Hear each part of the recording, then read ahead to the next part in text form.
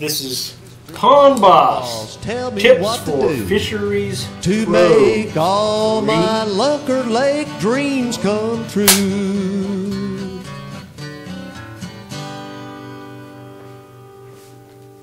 Chico, my longtime friend, how you doing, buddy? It's a beautiful day, man. I'm having a blast doing this and moving around. This is really fun. You know, it really is. Today we got to go on a road trip and go meet with a client and try to figure out his goals and aspirations with this property. And he's pretty much got a blank palette. Now, somebody's kind of carved on that palette a little bit with some heavy equipment. And he's going to need to change that some.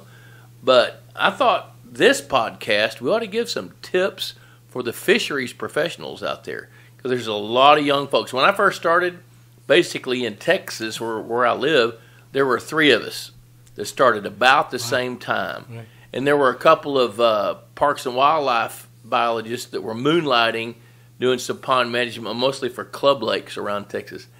But now there's, according to the Texas A&M Fisheries Extension Service, there's like 140 companies just in Texas. And in Texas, really? When I first started... Yeah. And now they're not all fisheries managers. You know, some of them manage golf course ponds. Some of them take care of urban waters, you know, dipping out trash and building fountains and things like that. So I thought today we'd talk more about fisheries pros and some of the things that they need to think about. You know, I've been able to make my living and have a really good time working with landowners to create the best fishing lakes that we can create. And that's just so much fun. And over the years, one of the tips I want to give you is get to know your client. If you'll spend time and listen and hear what they've got to say, you're going to get some insight as to how you can be successful with that client. Like one of the questions I ask all the time is, why did you buy this place? Tell me, what is it about it that attracted you to buy it? And then what are your goals? What's the mission? You know, and a lot of times a new landowner that's not done this before, they don't really know their goals. They haven't really voiced them or thought about them. They kind of have a vision in their mind. It might be the first time they've really had to put it to words. Yeah. And oftentimes they don't know how to do it because they've not done it. And one thing to remember is your clients don't know what they don't know. Yeah. And you're the pro, so you get to convey that information. So get inside the head of your clients and understand the mission, understand how they think. And a lot of times I'll talk to the husband and the wife. Most of the time the husband calls me, but you better believe that if his wife don't like that place, she ain't going. Greetings, Bob Lusk here, editor of PondBossMagazine and longtime fisheries biologist. Welcome to the Pond Boss podcast series. Got some great topics lined up for you. Glad you're coming along. We are brought to you by Purina Mills, makers of Aquamax fish foods, Texas Hunter Products, makers of fantastic fish feeders and other hunting products, Easy Docks, and HuntBirdDog.com. We're glad you're here. Let's go have some fun together and get our learning curve up, you know? And so spend time understanding what makes her tick as well and what she sees in this property as well. And vice versa. Sometimes I've had a couple of occasions where the wife picked out the ranch and she saw things she wanted to do. Sure. And then the husband, let's make there's a big decision maker over there. That's You've huge. got to consider it all the time. That's exactly right. Yeah. And they're a team, and so you need to treat them as a team. And I like to tell fisheries pros to act with compassion and empathy. Don't expect them to get into your head. You get into their head. Yeah. One of my favorite questions after asking why'd you buy this place is, tell me about you. What's your background? Yeah. You know, how'd you get from where you are to where you were to where you are? You know, or is he a CEO? Did he start in the drafting room and end up running the engineering firm? You know, so has he worked as a plumber his entire life? The more you can learn how they think, the easier it is that you're going to have to be able to build them a game plan, first of all, that they'll believe in, and secondly, that they can accomplish with your help. And look for the little things. Like when I first pull in the gate of a property, I'm looking right there. You know, if you pull into a gate that's an electric gate, it opens, you know, you got the code, you punch it in, it opens, and it's a paved road that meanders up the hillside, and you're going between some lines of trees, and all the trees have been trimmed about tractor head high. Right. Oh, yeah. You know, when the lawn is manicured all the way up to the top, that tells you something. But if you pull in and it's a muddy road, and you know they're new into the thing, and they haven't, you know, there's weed thatch 6 feet tall all the way around you. Make sure you put the chain back. That's it. Yeah. If you open a gate, shut it. You know, so look for the little things. That's going to help give you some insight as to how people think.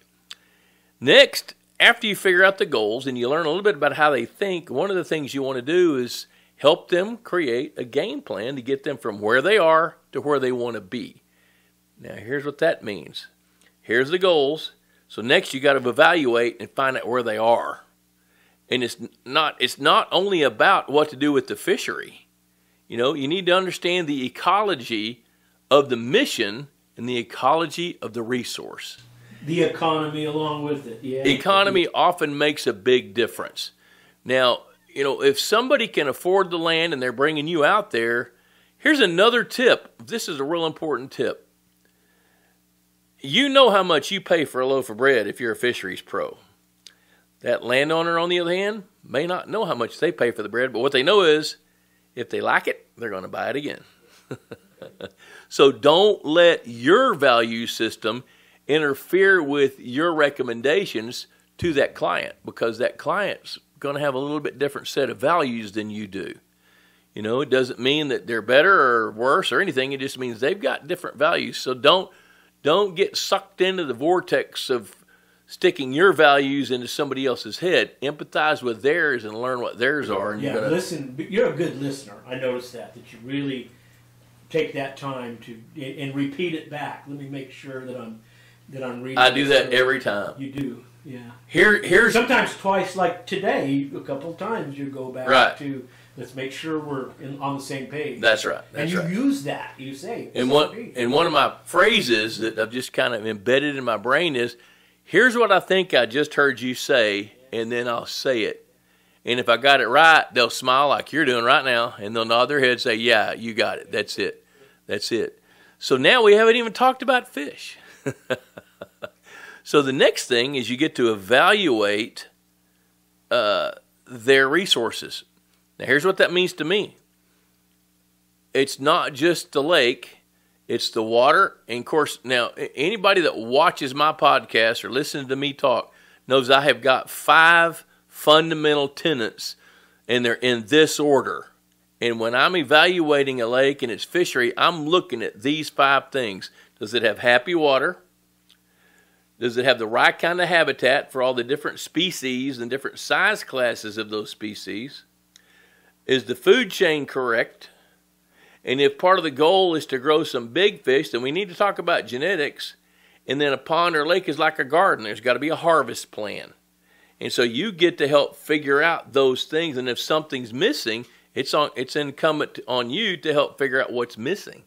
You know, you can try to money whip a crowded bass lake all you want, but it's going to be a crowded bass lake unless you do something different.